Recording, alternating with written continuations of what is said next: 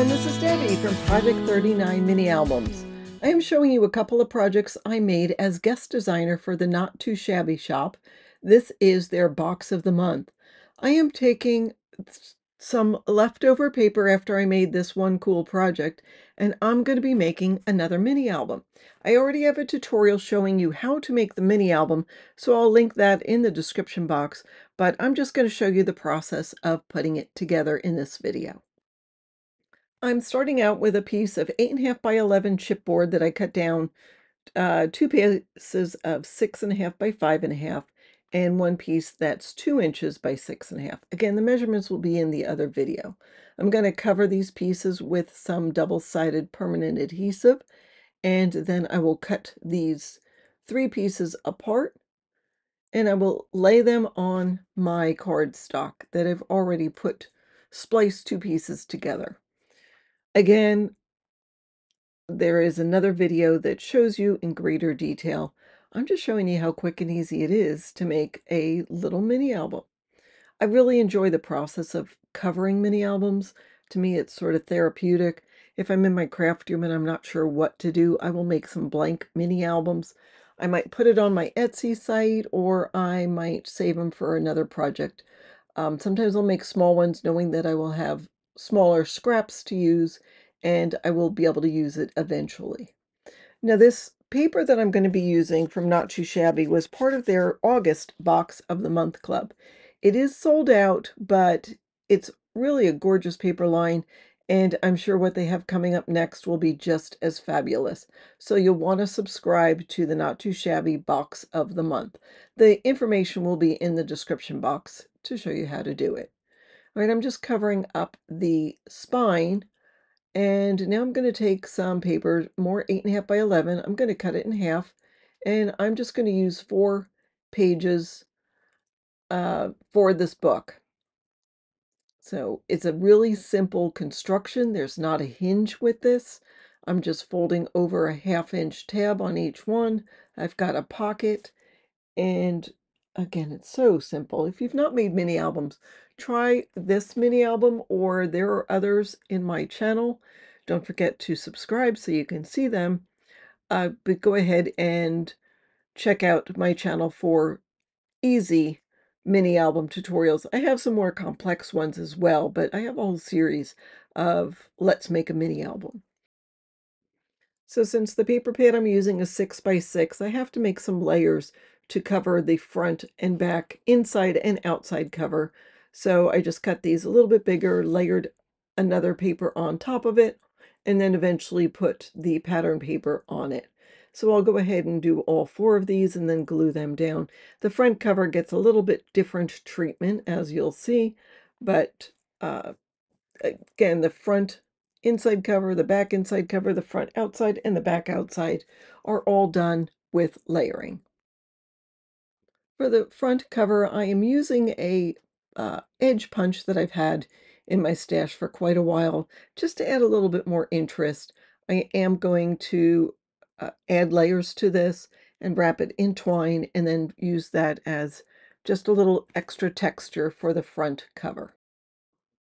Yeah, my twine storage is a little different. I live and travel in my RV, so there isn't much room in my RV to store stuff, so I just try to make the best use of space possible. So I wrapped it around this little piece a couple of times and then tied a knot. I'm looking in my stash. I have a little metal um, arrow that I decide to add as a dangle next to this little bow that I tie. So I get that all on there. I'll add some permanent double-sided adhesive, and then I'll put it on. So I add the front and back cover and then realize, oh no, I did it upside down. So I quickly pull it off and put it on. Now that one piece with the white, that's the front cover. And here's the little piece that will go to the side. So I'll put it on and burnish it. And then there's the inside cover and then the back cover. And then since I've already used some of this paper for a smaller quickie album, I have just few scraps left. I think I had 12 pages, 12 6 by 6 pieces and scraps. So I used some plain cardstock from my stash to put inside the pocket. So I'll go ahead and add all those, and then I glue the right side of the pocket down uh, once I have the inside of it together. So here's the dark brown, then glue that little piece down. And I try to coordinate the pages from the left side to the right side. Sometimes they match, sometimes they don't. But of course, since you're using this collection, everything does coordinate. You've got all of the same colors throughout. I love this page with the lanterns. So to coordinate, I used blue, and I know I'll have other scraps on this page. I decided I sprayed some water on where I have my glue. I usually have something down on my surface, but I just was lazy today. All right, now I'm looking through my scraps to decide where I'm going to put all of the leftover pieces. I have some that are big enough for a photo mat, some that aren't, some that I'm going to put just on the side of the page. I do want to make sure I save this little piece to do the front cover. I'm using a punch to do a couple of edge punches, corner punches, because I wanted to just have it stand out a little bit.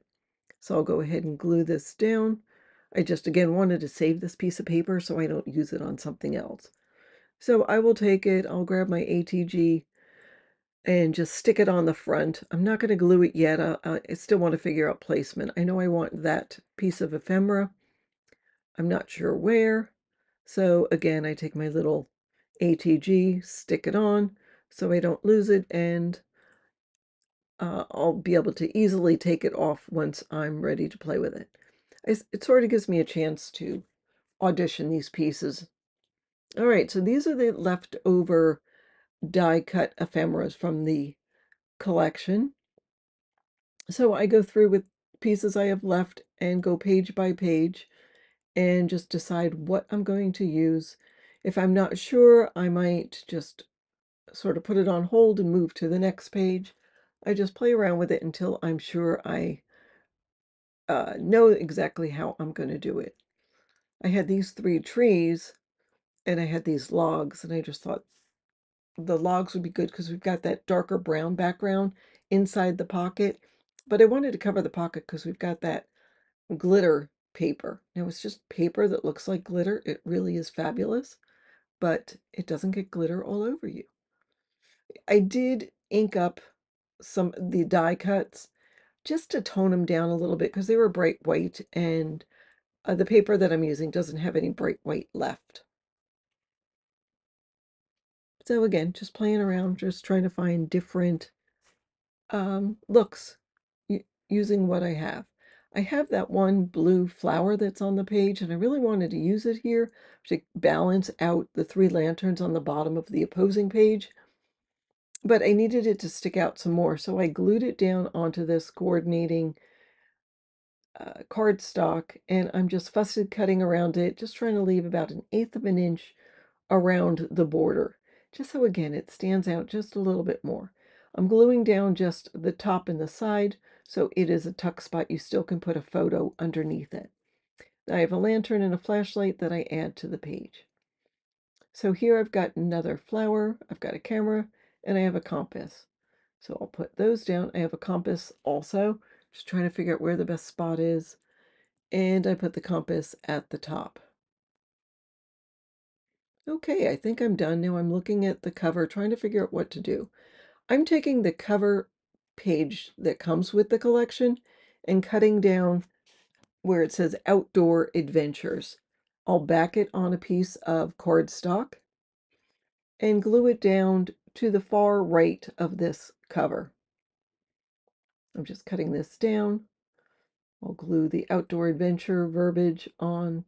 I could have made a fishtail, but there was so much going on with this, with the edge punch and the corner rounding. I didn't want another thing. And then here again, I want to have this piece of ephemera stand out, so I glue it onto a piece of the craft color cardstock, cut around it, and that'll help it stand out a little bit on top of the paper we have. And I go through my garbage and find that piece of chipboard left over from when I cut the chipboard.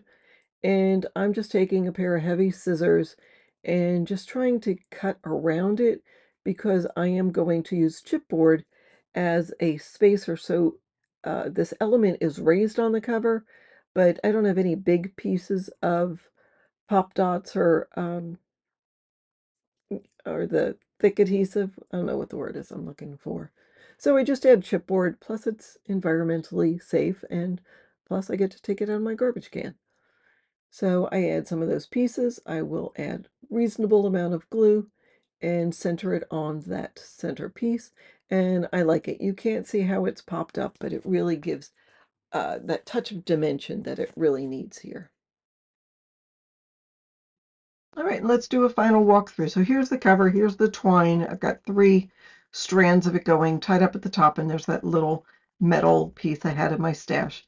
There's the piece of ephemera that's popped up centered on this little rectangle, and then there's our title, Outdoor Adventures. So here we've got room to put a small photo, and there is a tuck spot there. Here is a photo mat, and then I did have these extra pieces left from the die cut ephemera, and I just added them to the pages. Now, there's a piece of ephemera there. Now, whoever gets this book might want to add these to their photos or not. This way they get to pick the hair color and whatnot. Here we have another tuck spot, and then this is open, so it gives you room to put a photo right there. I liked having these tuck spots. It gives you room to journal that's not like in your face. So if you don't like your handwriting, it's no big deal. Another spot to put a photo, and of course you can journal or put a photo on the back. I didn't put anything on here. I just loved everything about that paper. And here's where we have the trees. Again, this is open, and there is the gal that goes with that picture. And then here is, I used this map piece. I loved that. Now, it is sideways, but it's not a big deal. If you're going to put a photo, you're going to cover most of it. So we've got that little tuck spot. There's the compass. I added a compass to sort of a collage. We've got a flower, the camera, and then the compass there. And I added these little cameras into the pocket. There is another photo mat. And on the back page, so this is just a piece of plain cardstock that you can put in. This is just glued on the top, bottom, and the side, so it makes a great tuck spot. Plus, these help add something to the photo. And then here's that one piece of ephemera. Again, you can, it will tuck underneath here and under there. And then our back page, there is our spine, and there we go. Really quick and easy. I'll put the link to show you how to make this. Thanks, Jamie, for allowing me to guest design. This was such a fun collection to use. It was right up my alley. I already have photos in one. I'll probably save this and put some photos in this to give it to somebody that we travel with. Thanks again, and don't forget, if you're interested in this paper, look below in the description box. It tells you all about the box of the month. Now, this box of the month is already sold out. So see the link in the description box on how you can sign up for the waiting list to get on the list for the next Not Too Shabby box of the month. In the meantime, you can pick up the paper pads individually. The link of those is in the description box as well. So thanks so much for watching and have a fabulous day.